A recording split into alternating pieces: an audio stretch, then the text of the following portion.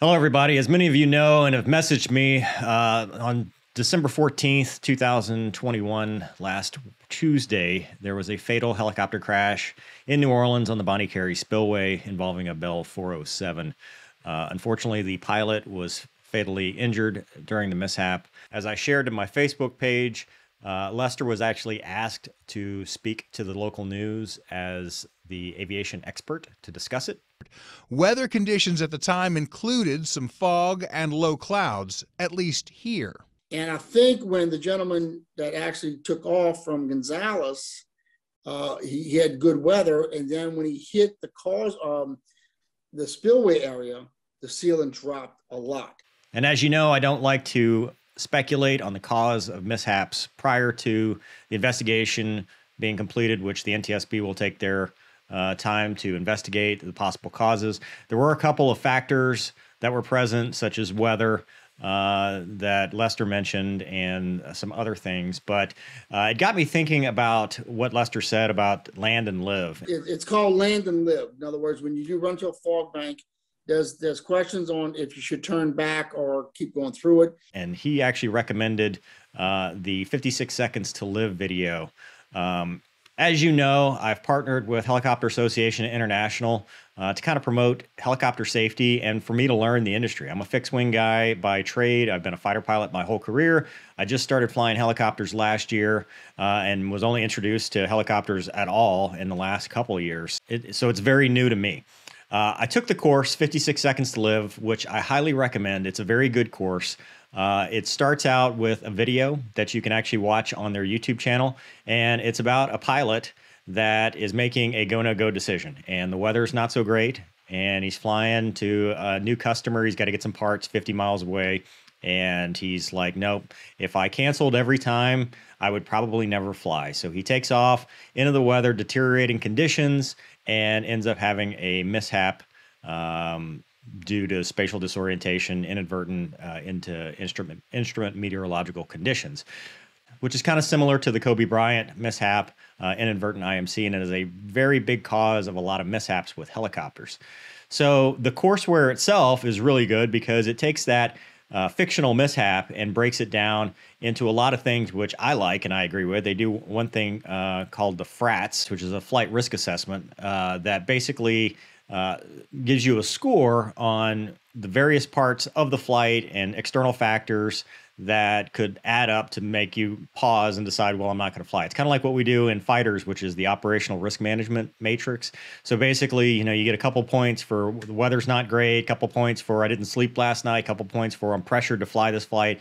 And if the score adds up to a certain number, then either it's like, okay, I need to be more cautious, maybe plan this more, or hey, I need to cancel the flight altogether. So it's just one more tool. They have a couple other tools that they talk about in the course, like setting personal weather minimums, setting personal airspeed and altitude minimums. So if you go below these two numbers, then hey, I'm going to turn around. And then they give you options, you know, whether you land and live, which is what Lester talks about, which is something that's kind of new to me as a fixed wing guy, right? We never can just land and wait out weather. It's usually, hey, I've got to declare an emergency and go somewhere.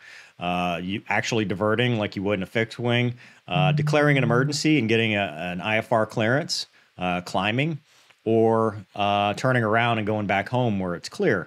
I know this applies to fixed wing, general aviation, specifically people without instrument ratings. You know, I think it's 100 and something seconds to live on the aviation side. I've never seen that. I've always been instrument rated as a military pilot. I did fly some civilian prior to that, but and I've had my share of, you know, when I was a civilian pilot, I did some scud running a couple times. I'm not going to say I've never tried it, but it's definitely not advisable. But in the helicopter world, to me, as somebody who's brand new to it, it does seem like it's more of a culture. There's more of a willingness to fly lower, try to stay below the weather, try to an aversion to fly instruments. You know, some of the things I've noticed, and this is a discussion, right? So before I get into the discussion part, I will make the pitch though. Heli Expo will have this course actually in person, 56 Seconds to Live. That's March 7th through 10th. in Dallas. Early bird registration is right now, so until January 14th. So if you want to sign up for that, go to their website, sign up. I think they give you a discount for the early bird registration, but you can come out, we can talk. I'll be there with the safety folks of HAI. I'll be meeting all the manufacturers and stuff and just hanging out and learning more about flying helicopters. So good chance to meet me, good chance to see all the others in the industry and kind of check it out. And we'll have this discussion. This is something that I'm wanting to learn more about because this was a mishap that hit home. I did know the pilot that was involved in the mishap.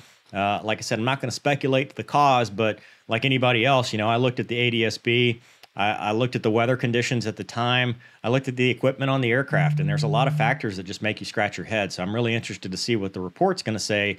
But in the meantime, it's a good opportunity for us to pause and kind of take assessment of, you know, are we doing things right as helicopter pilots? Are we doing things right in general? Is there any way we can learn from this now and be safer?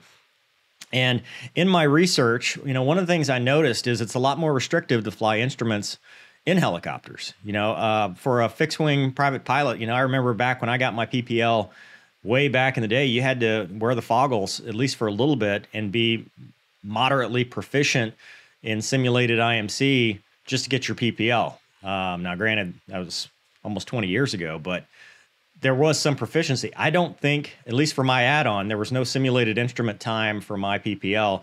And I was looking at the commercial, and the only simulated instrument time, there's 5 hours, but it can be in anything. It can be in an aircraft. It doesn't have to be in a helicopter. So a basic commercial pilot flying helicopters might not have any instrument flying experience. And even those that get their instrument rating, I hear this a lot where guys are like, well, what's the point of having an instrument rating when you can't use it? And I was confused by that. I'm like, what do you mean you can't use it? And it's like, well, because helicopters are not instrument certified. So I went and was looking into what is required for instrument certification, and it's very strict. You know, it's not like a fixed wing aircraft, which basically you have to have a working pitot-static system, essentially, and ability to fly approaches.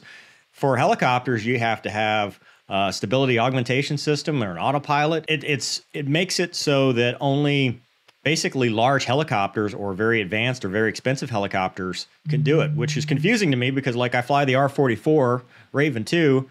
That's got a Garmin 430. It's got an ADI, it's got an HSI, it's got all of the things I would need. If I had that panel in a Cessna 172, I could go fly an instrument approach all day long. But because it's not instrument certified, I can only practice. I can do my check ride in it. I can never fly in IMC in it. And I think one of the things this drives, which is the discussion, which again, I'm new to this. I have all of 69 hours in helicopters, so I am by no means an expert. I am not trying to change the world. I'm just asking the question. One of the things that, in my mind, is it's instrument flying is a proficiency thing. It's a use or lose thing. We have to maintain proficiency in flying fighters, in instrument approaches. The T-38A is the most difficult aircraft I've ever flown in instruments. And that's because, well, one, the gauges are not all that friendly. Two, they may not even be working reliably. We've had issues with that. And three, you know, you're a 300-knot airplane with no autopilot flying single pilot in instruments. It's tough. It's not easy. So it's something that you have to maintain a proficiency at. And so I understand the argument against, hey, you know, single pilot IFR is just tough, but I don't think that is the deal breaker. So what it almost seems like to me is happening is pilots get their instrument rating because it's a check in the square. You know, hey, I need this for the job, and then never use it because, well, nothing I fly will ever fly IMC conditions, which then creates an aversion to flying an IMC. So they would rather scud run or try to push the limits, fly lower. That's one thing I have heard from a lot of people I've talked to is, well, I'll just fly lower. You know, I can fly lower. You know, that's the whole beauty of helicopters and stuff. They don't, like, my first instinct as a fixed wing guy, especially a single seat fighter pilot that's, you know, from the F-16 days is, you know, climb to cope. You know, if I have a problem, I climb. And I don't have a problem transitioning to instruments because it's a little bit, it's second nature to me. Versus, you know, some of the old school helicopter guys I've talked to, they're like, well, I get lower. You know, I'll fly lower. It's not a problem. And then you get into these inadvertent and IMC conditions where they're just not proficient because they haven't been doing it. They haven't practiced. They haven't gone out and practiced approaches. They haven't gone out and practiced, with the foggles or in a simulator or something. So they're not used to just flying off instruments in the helicopter, where, your senses can lie to you. You can't just fly seat of the pants at that point. Now you have to, no kidding, have your cross check, your ADI, your airspeed, velocity vector, your VVI, if you have a velocity vector on a new panel, but you have to cross check all these things. So I'm wondering, and this is, like I said, for the comments, is it a culture thing where rules from the FAA, which has basically created a situation where you don't have a helicopter that can fly instruments, so why bother, has created less safe scenario because people go inadvertent in IMC trying to avoid IMC in the first place, and now they're in these situations that they can't get out of. And so that was one of the nice things about the 56 Seconds to Live video, is it does give you some tools to kind of get, cage your brain on how to deal with that stuff. But I wonder if there's just a way that we can avoid it from ever happening, where it's not a big deal. If that R44 I had were IFR certified, it'd be no problem. Just, hey, I'm going to get a pop-up clearance, no problem, get through the weather, get climbed or whatever, and then cancel and then continue about my thing, versus it being an emergency because I just went inadvertent into IMC. So that's just a discussion. Like I said, I'm by no means an expert in helicopter flying after 69 hours. It's just, I'm new, and I really, might be looking at it from a new perspective, might be just, okay, hey, it's already been tried. Sorry. Shut up, mover. That's fine. But I do highly recommend you taking the course. I highly recommend, going to Heli Expo. It will be there in person. I think the people that put it on, like Chris Hill, will be there to answer questions and stuff like that. So it'll be a really good time, and we'll get to hang out and talk about helicopter flying.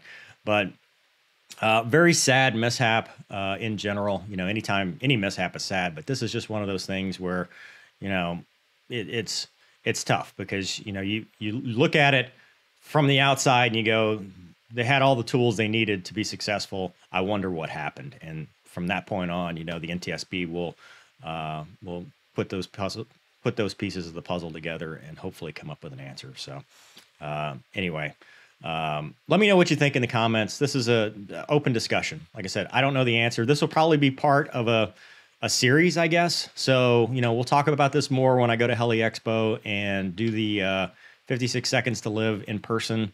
I'll do some videos flying, simulated instruments in the simulator over there as well.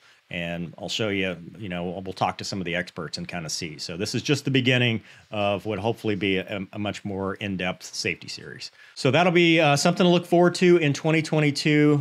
I hope you'll enjoy it. Thank you for watching. Sign up for Heli Expo. I'll see you next time.